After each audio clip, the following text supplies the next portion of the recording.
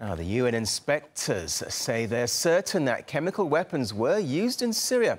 That's from a leaked first page of the report they're set to present in an hour from now.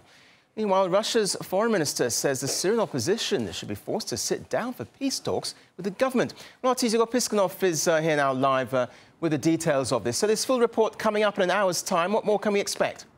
Well, frankly, it was widely expected that this UN report would confirm that what happened on the outskirts of Damascus in late August was indeed a chemical attack. It's not, however, expected that it would establish which side actually used the chemical weapons. However, we are expecting this report to give more detail about what actually happened there, since the situation is still very fragile in the whole region. There's a very heavy international military presence. There's still a possibility of foreign military intervention. So obviously any news coming from the United Nations is of great importance right now.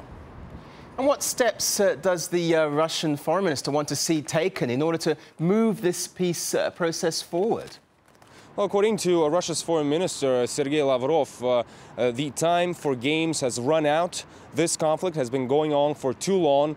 So much effort has been made for a diplomatic solution to be possible, and he says that the Syrian opposition has to stop making preconditions, and if necessary, it has to be forced to sit down and negotiate peacefully. Sergei Lavrov also commented on the latest demands coming from France, Britain and the US, which want to see the UN Security Council pass a fresh resolution on Syria before the end of the week. Moreover, Paris wants to see this resolution to go under Chapter 7, the same one which was used for the green light for the military action in Libya, in Iraq, and during the Korean War. According to the foreign minister, these demands distort reality and go against the agreements reached earlier between Moscow and Washington and the roadmap which was put forward to Damascus and accepted by Syrian authorities. It includes for them to provide the complete information on their stocks of chemical weapons